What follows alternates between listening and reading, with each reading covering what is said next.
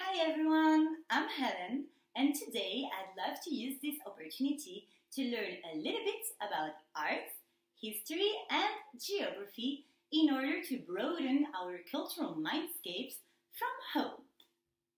So I'm from Belgium, but I'm actually also Spanish and Greek. And I am 23 and I just love the artistic and cultural fields because I find them so intriguing and interesting, and I just love to transmit that interest. So through this exercise today, we're going to try to learn and identify some cultural key facts and features like the European countries, the nationalities, and some kind of artistic forms. Okay? Let's go get it then. So in order to participate, you'll need to print a white map of the European countries, just like this one. Throughout the video, I am going to ask you, because I'll show you some art pieces, to color their country of origin in a particular color. Therefore, you're going to need a green pencil, just like this one, a yellow pencil, just like this one, an orange pencil like this one, a black pencil, a blue pencil, and a brown pencil. So for example, this painting is named The Kiss. It showcases a couple hugging each other in some kind of love embrace. It was painted in the beginning of the 20th century by Gustav Klimt, an Austrian painter. Beautiful, isn't it? So take a yellow pencil, locate Austria on your map, and color it in yellow.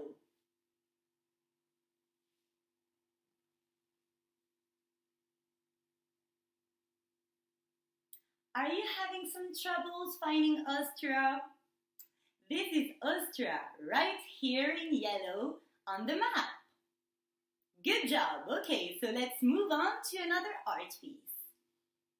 This is a painting, and more precisely, a self-portrait by Vincent van Gogh. A self-portrait means that this painter painted himself. Self-portrait because it depicts yourself. So this painting was created at the end of the 19th century in Holland. Vincent van Gogh was a Dutch artist, born and raised in Holland. So now let's take our orange pencil, locate Holland on the map, and color it.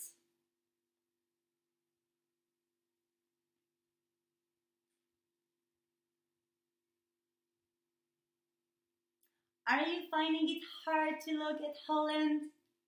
This is Holland, right here in orange on the map. Now great, let's move on. This time the art form is different.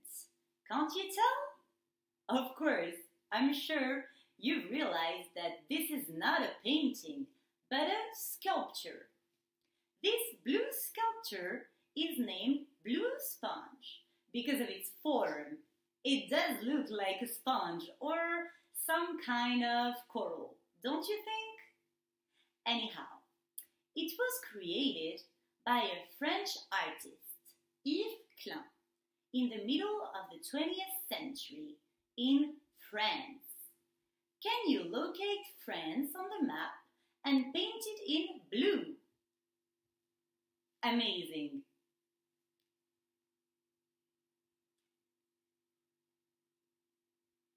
Are you experiencing some issues finding France? Here it is, in blue. Okay, now this one I'm sure you'll know about. This is the Mona Lisa, also called the Gioconda. Sounds familiar? It is one of the most famous and intriguing paintings in the world. Just look at her eyes. They seem to follow you around. So it was made by Leonardo da Vinci, an Italian artist.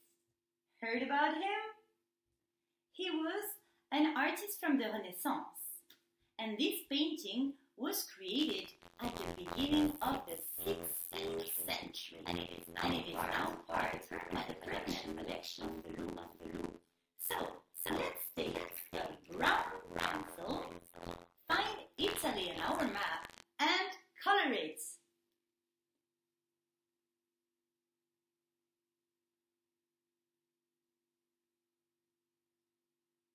Can't you find Italy on the map? Here it is, in brown. Now, let's try to find a funnier painting. This is Son of a Man, an intriguing painting by the Belgian artist Magritte. It was painted in the second part of the 20th century, and it features this huge green apple as a symbol of the myth of Adam and Eve.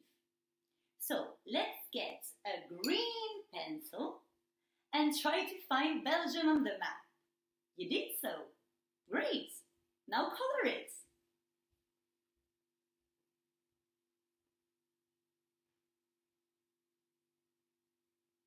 Is it too complicated to find Belgium? I get it. It is a very small country. Now here it is, in green on the map. Now let's move on to a very famous and historic painting you might just recognize. This is Guernica, a painting depicting the horror of the Spanish Civil War. It was painted by Pablo Picasso in the first half of the 20th century.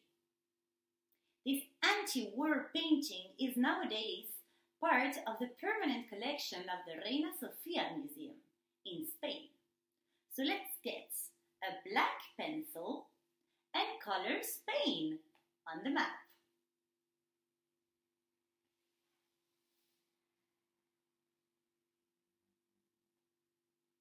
Are you finding it hard to find Spain on the map? Here it is in black. This is what your map should look like at the end of the exercise. Colorful, right? Now it's your turn to become an artist. So let's turn the page and write our artistic names. I'll start and you can just follow my lead. So my name is Hélène and I live in Belgium.